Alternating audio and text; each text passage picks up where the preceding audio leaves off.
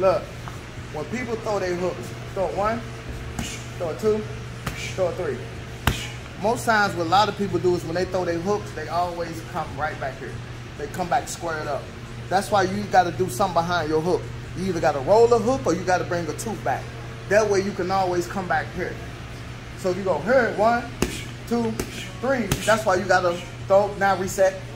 It makes it easy for his reset, right? But if he did a 1, 2, and he throw a 3 and he end up coming back, he's squaring himself right back up. Cool. So you go 1, 2, 3, roll, it makes it easier for him to come back here. You see what I'm saying? So you got to be careful when you throw them hooks, right? You got to make sure you bring something behind it. Either roll it or bring a 2 behind it. Those are some of the basic fundamental things you guys can do. All right, leave me alone. Bye. Yeah. Come here. I see it. Come here. I see it from here. Come here. Come here. I don't see it. No, I want y'all to see it. I want you to see it. Come here. Come in this corner. Go take a step back.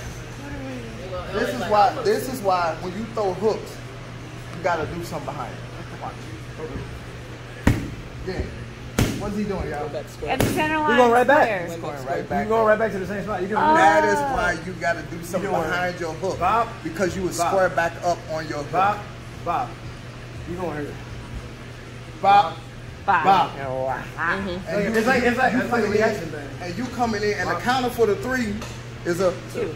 So if you square back up, you're gonna get hit with a 2. There you go.